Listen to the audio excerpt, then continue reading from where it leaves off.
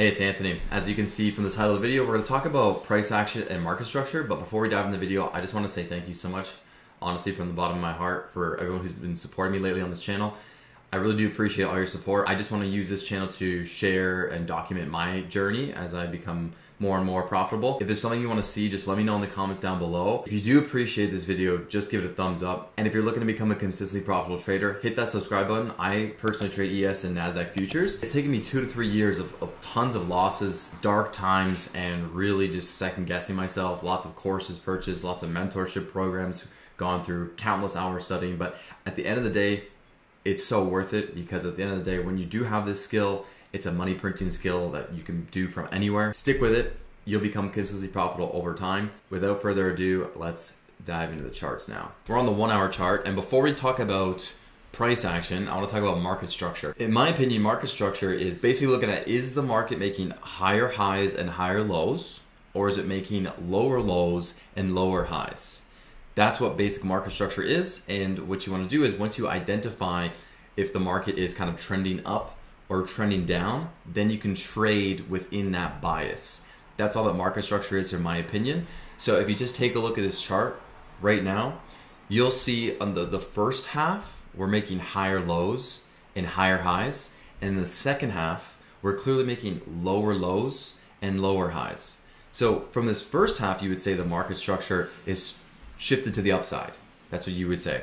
And then in the second half here, you would say the market structure is shifted to the downside. So what you want to do is you want to identify when the market structure shifts and changes. How do you do that? You identify what's known as a swing low. A swing low is basically where you have a low that the candle made, and to the left and to the right are higher lows. That's important, right? So one candle has a low, and then the candle to the left and the candle to the right is a higher low.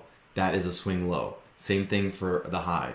So if you take a look to my left here, we see at this where my mouse is, this is a swing high. Why? Because to the right, the high is lower. To the left, the high is lower. Then you come down and you see right where my mouse is right here, this green candle. This is a swing low, because to the left, that low is higher. To the right, that low is higher. So there's a swing high, there's a swing low. Now, when you come again, you see the next low, another swing low. This swing low is higher than the previous swing low.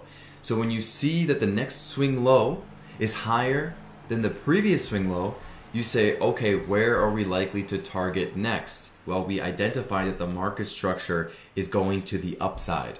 So what happens is they target liquidity, and liquidity means essentially just above a recent high. So liquidity, if you're targeting liquidity to the upside, it's just above a recent high. And we're targeting that because that's where shorts stops are. So they want to bring it to that level. Just to go back again, once you identify that the market structure is going to the upside, you see that we put in a swing low. Once we put in the higher swing low, you ask yourself, where are we targeting? We are targeting the recent swing high. So that's where you can get in along. Say you get in on this candle. Like, this is a 1 hour candle. We made the low. Well, after this other swing low was put in, you could have an entry right here with your stop below this swing low and your TP being above that high. Why? Because we're identifying that this is a higher low. Problem being here, this was very impulsive. This was very explosive, because technically speaking, you wouldn't get in this entry until this 1 hour bar finished. Why? Because you would need to see that this 1 hour bar did not sweep this low, because then this would not be the swing low. So that's why what I'm showing right now, you wouldn't even be able to get in that, because these 2 bars happen too quickly. But you could go down to the 15-minute chart and see the same thing and then get in a better entry. But that's for another video. All I want to focus right now is market structure. So we've identified that if the market structure is going to the upside, after a swing low, once we put in a higher swing low, we want to target the most recent high. So we did that. Boom, pushed up. Okay. Then we came down, and this is where it may get tricky, because you could argue, okay, we made another higher low right here where my mouse is. So why don't we enter in right here? So now you would say, okay, based on market structure, I would get in long right here. I would put a stop below there, and I would target new highs again because we've been consistently making the higher highs and the higher lows. Well, look what happened. Broke down, you would have been stopped out, and then here was a swing low. So same idea here. You would say, oh, okay, well, we put a swing low right here. So let's get in long here, put a stop below here, and let's target a new high again. Well, what would have happened? Came up, broke down, stopped you out, and shifted market structure to the downside. So you could even argue that right here was the shift in the market structure. So where was the shift in the market structure? Okay, so just looking at this chart, we put in a swing low, a higher swing low, a higher swing low. Boom, broke this swing low. What does this mean? Once we broke this swing low, it means we are now going to put in lower highs. Make notes on the market structure shift. This is a market structure shift. Why? Because we went below the pattern of higher swing lows. Broke down. What does this mean now? This means this is the ultimate high. We will not go above this high. Why does this mean that? This means that because we broke this swing low, and now the trend should be lower lows and lower highs. So now, once we come up to a fib retracement, that's where I'm looking for an entry short for new lows. That's a topic for another video, but if I would show you real quick, what I would personally be doing is I would likely be drawing a fib. Let's say, okay, we broke market structure. Where do I want to get in short? At least 50%, preferably 618 fib. So I would be wanting, and these fair value gaps, but that's also for another video. So I would be getting in, let's say, at the 50%, my stop above this high, my target below this low. You're in a 1-to-1, and your entry is right there, 50% retracement, targeting new lows because now we've identified the market structure is going to the downside. And what do? We kept making the lower lows, and this was a new swing high. Next swing high, another swing high, and then boom, this swing high broke this swing high. Remember, a swing high is where there is a lower high to the left and a lower high to the right. So now there's this is a market structure shift to the upside, technically speaking, right? But it gets tricky because now if you scroll to the right again, oh, what happened? Boom, we broke down and we continue down. Then after putting in low, this is a more significant push to the upside. This looks more convincing than this. This was a feeble break of structure. This was a convincing break of structure. Boom, pushed up. So now, and took out this one as well. So now once we came here, you would say, oh, if we're going higher, where are we targeting next? Well, we would clearly be targeting the ultimate high over here. Why? Because there's stops there, and we've identified that the shift in market structure is now to the upside. Well, what happened? Well, you could get in a long on the pullback. Any pullback you get in a long, your stop though would have to be down there, but where would you target? You'd be targeting above this high. So now you're into 1-to-1 and you hit TP again. That's all I'm going to cover for market structure. Now we'll talk about price action. And also, this is just market structure on the 1 hour chart. We could go into endless examples by looking at the market structure on the daily chart, market structure on the 30-minute chart, market structure on the 15-minute chart.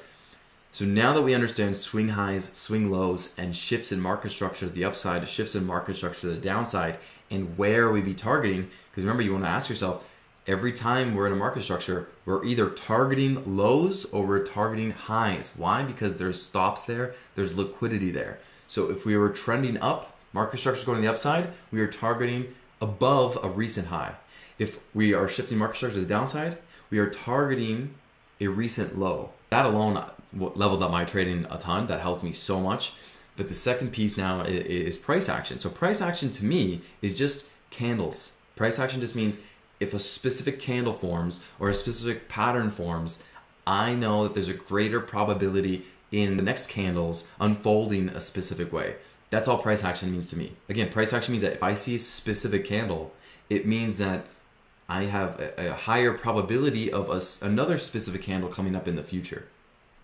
So we'll go over that right now. This candle right here, this is known as a reversal candle. Why? Because it's a red candle. It means we sold off, but sellers were exhausted because it finished being pushed up, which means there's a higher probability of the next candle being higher than this previous candle. Again, it's just because this typically means sellers have been exhausted. Same idea to the upside. When you see a candle like this, it means that this is more of an indecision candle, red candle, but it means that it's typically a reversal in the way the chart is trading. So if we're pushing up and that you see a candle like this, it means that there's a wick at the top and a wick at the bottom. It means that there's a higher probability of the next candle being in the opposite direction of the recent trend. Why? Because buyers got exhausted, sellers pushed it down. So the next candle has a higher probability of being red. On top of that, it means that, okay, well, if this happened, where is the next likely target? The support to the left. Support to the left is right here, about 41.26. Did we push down there? No, we didn't get that low. Reason being is there's not as much volume at these times. That's nothing to take into consideration. This is a futures market, so it trades all the time, but there's not a lot of volume at 5 p.m., 7 p.m., 6 p.m., so it's not as likely to happen. But if this was in real trading hours, you know, a New York time, 9 a.m. to 11 a.m., there would be a higher probability of us trading down to this level before continuing up. Because when there's enough volume in the market, it pushes it down and reacts better to price action. So that's another thing I want to keep in mind. Price action works better in higher volume situations. So it'll respect how candles typically are in higher volume scenarios. And you want to search up when are the high volume times for whatever you're trading. And that's a topic for another video. So continuing on with price action, this is known as an engulfing candle. And after an engulfing candle, there's typically continuation. So you see right here, this is a big engulfing candle. Why is it engulfing? It's engulfing because it took out the whole range of the previous bar. And there's a higher probability for a continuation in the next candles.